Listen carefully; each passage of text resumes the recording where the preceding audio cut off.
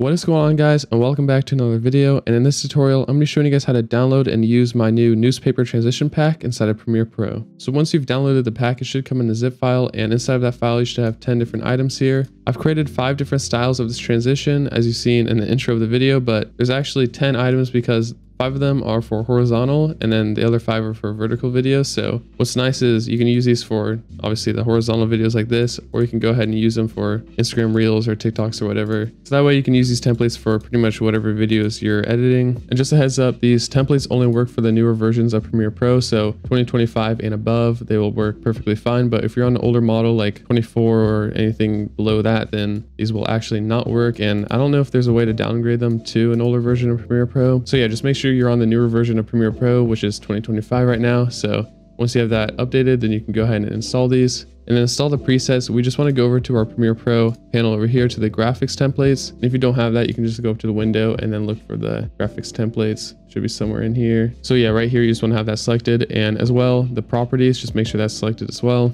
Now inside of our graphics templates, there's a little plus arrow, and we can just go ahead and click that and then locate those files that we saved on our computer. So once you have the folder selected, let's go ahead and select this folder, and it looks like it won't actually import into my Premiere Pro because I already have it added into my graphics templates and it's not going to duplicate it, but it should just go ahead and import directly into here. And then you can open up the local templates like this and then locate that folder, newspaper transitions. And then if you just close down that tab, you can see in here all the different previews of those transitions, and you can actually just scrub through them with your cursor and it'll actually play it back so you can kind of see what they look like before you go ahead and drag them into your timeline. So this is a super nice feature, so you can just easily go here and see what they look like before you go ahead and import them into your timeline. So there's a lot of different varieties here you can choose from, but honestly, one of my favorites is this newspaper transition 4, or is it right here? I think this is one of my favorite ones in this pack. So let's go ahead and drag this into our timeline. Now for this transition, I want to drag it in between these 2 clips. So I'm just going to drag this one out like this, and then we can just bring this newspaper transition between those 2. So then it goes from our first clip,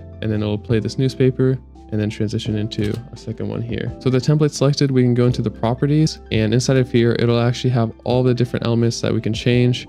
Obviously the videos, and then there's a few different texts here that we can change, and then as well as the effects. So let's start off by dragging and dropping some different video clips into these different layers here. Let's go ahead and select one of these video clips in my project here. And when you open them up, you can browse through them. And I assume if you already use Premiere Pro, then you're pretty familiar with the preview and everything, but let's go ahead and select a part of this video clip here. So by hitting I on your keyboard, it'll create an in point, and then let's just create an out point like right here. And then you want to drag this video clip right here into that layer.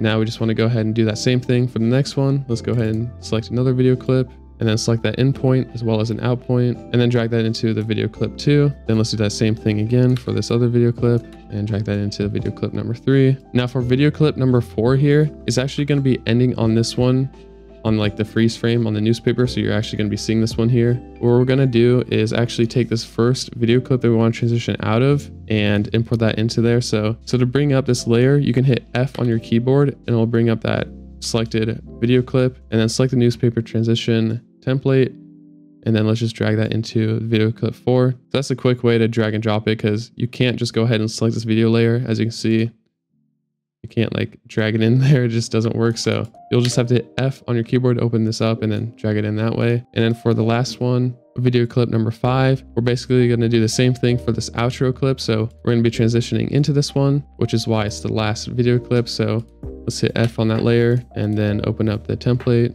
and then drag that into video clip 5. And here's a quick preview of what this looks like. As you can see, the video clip is playing back in the newspaper, which is totally fine if you want to have your video playing back, but doesn't totally make sense if the video is playing in a newspaper, because obviously, I mean, that doesn't happen in real life. So what we can do is actually freeze that layer inside of here. So that is video clip 4 that we replaced. So inside of that, we can double click this layer and it'll actually open up this pre-composed or nested layer that we can go ahead and adjust.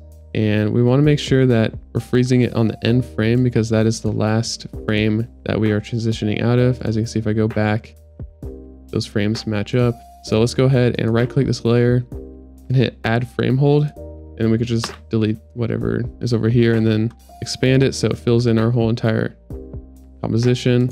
And now it's just a frozen layer, so we can exit out of here, and that should be updated in our main composition. And then I'm just going to go ahead and do that for this video clip 5 as well. And since we are transitioning to the start of this video layer and not transitioning out of it like at the end, we're going to just go into that template layer and right click this and hit add frame hold at the very start. So now this whole entire layer is just going to be frozen, and then we can exit out of that once again. Another thing I'm noticing as I'm scrubbing this back, you can see there's a bit of a black border around the edge of this video. And what's nice is you can actually easily just scale these up inside of this panel here. So let's bring this to like 110%. And there we go, that fixes that problem. The rest of them we might have to fix as well. Maybe the last one, let's bring that to 110%. I guess we might as well just do that for all of these because it looks like there's a bit of a black border on all of those ones. So as well as you can move the position of the video if you need to. You can move it to the right, left, up, or down, just like that. Now let's go ahead and move on to adjusting the text. Pretty simple. Literally all you do is select the text and rename it to literally whatever you want. I'm just going to rename this one to Tylo. And as you can see, it updates and applies all the different effects onto the text, which looks super cool. You can adjust the size of it. You can even change the font, so you can use whatever font you want to use. So you can make it pretty customizable, change the different styles of the text here. And yeah, you can do that for these other layers as well. So there's like a little date here we can change. And then we can change this last text layer as well. Now, obviously, there's still other text on the newspaper here that is just totally random that I don't even know what it really says, but you can go ahead and read it if you want. But hopefully they're not just pausing on the video and reading everything on this newspaper, and they're just kind of paying attention to the main things here. So yeah, moving on to the next properties in this template, we actually have the overlays, which is pretty cool. We can go ahead and toggle on the grunge intro and outro on this one. There's a bit of like this grunge effect, but if we go ahead and toggle this off, like it says, it just turns it off. So yeah, you can turn those off, as well as film burns. There's a film burn on this intro here, and you can turn this off like that. As well as throughout the video, there is dust particles and a paper overlay. So if you wanted to turn this off, you could turn it off and then just apply maybe your own overlays that you have. But yeah, this is just an easy way to adjust those. And the super cool one is this frame rate. We can go ahead and change. The default value for I think pretty much all of them is 12, which gives it that like super slow shutter effect, which is like an older kind of style camera.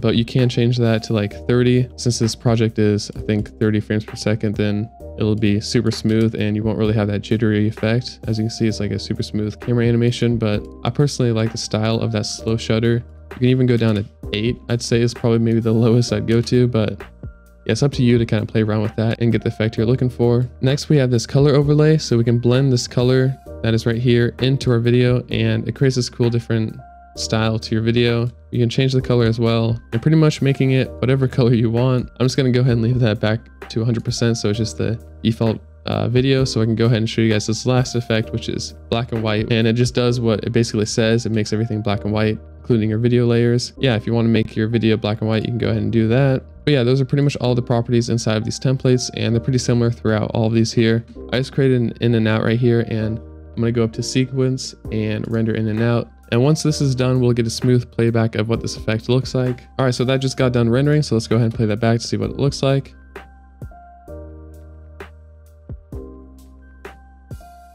So yeah, that looks super cool. And the fact that we just did that in, I think maybe like less than 5 minutes is actually crazy, because the amount of time it took for me to create these actual templates took way longer than 5 minutes. So pretty nice to be able to just drag and drop different videos and create this insane different effect to your videos. And yeah, the intro on this one is just super cool, as well as the outro. I just really like how these flow together. Another quick tip, if you wanted to blend the outro and intro together a bit smoother, obviously the film burn kind of cuts off here. That's just the way the template is. You can't really get around that with creating them. So if you want to go ahead and apply your own film burn over it and just obviously scale this up and then add it to screen, you should have a film burn yourself. I mean, we're in 2025 now. If you're not using film burns in your videos, then I don't know what's going on, but hopefully you have a film burn that you can just drag onto your video, and this will just help smooth out that transition. Yeah, and that goes for the other ones as well. You can just apply this little film burn here. And I'm just going to go over this super quickly on how to do this for your vertical videos. And as you can tell over here are for the templates. The ones that say vertical on the end are obviously meant for the vertical videos, so any of those will work perfectly fine. Let's go ahead and try a different one for this one. Transition 5 is one of my other favorites as well. So let's go ahead and apply this for the vertical video. And then we can just align our second clip to the end of that template. But yeah, I'm just going to change this text to Tylo here. And then for the video clip 1, let's go ahead and replace that with the video clip that we're transitioning into. So let's go here, hit F to open that one up, and then select our newspaper transition, and then drag that into here. Then open it up, and we're just going to do the same thing again and just freeze frame this add our frame hold. And then we can go ahead and scale this up just a bit to get rid of those black borders on the top and bottom. Now let's just go ahead and render this out so we can see the preview. All right, so let's go ahead and play this back now. And yeah, once again, a super clean and smooth transition. And yeah, I just really like how this text appears on the screen here. And I just went ahead and applied one of those film burn overlays just to kind of help smooth out that transition. And yeah, all in all, this is a super clean effect. I definitely think this would make your edit stand out. So if you'd like to download this newspaper transition pack, I'll have a link down in the description below where you can go ahead and purchase them. There's also a button available where you can go ahead and download one free template. So you can go ahead and try this out before you go ahead and purchase this, or you can just go ahead and just use that one template. It's totally up to you. But if you do go ahead and purchase this pack, I really appreciate it as it does help out this channel, as well as the countless hours that I spent creating all these different presets. But yeah, if you guys enjoyed this video and want to see more videos like this, or even more templates in the future, then make sure to drop a like and subscribe to my channel, and I'll see you guys on the next one. Peace out.